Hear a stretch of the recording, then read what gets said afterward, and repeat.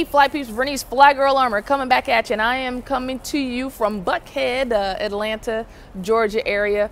Been just finished up a VIP day, coaching, working, helping someone get gutsy, get booked, and get paid.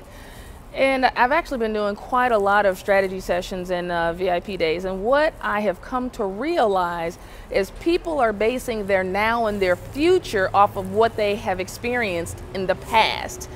I think they say a wise man once said, rocks are hard and water is wet, because they experience the hardness of rocks and the wetness of the water, right? And you know what that feels like. But your past doesn't define your future. Your past is your past, and it could play into your future, but we are creating our future right now.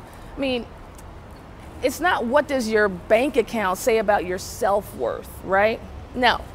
Who are the people that you are in constant relationship with every day? Who are the last 5 people you've been texting with?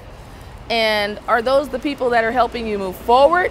Or are those people keeping you kind of where you are? I mean, what are some of the decisions and actions you've been taking? Say in the last week, the last month, the last year, the last 5 years? Have those actions been moving you towards your dreams and goals, or keeping you stuck? Stuck land, we call it, or you feel like you're in quicksand, you just can't get moving.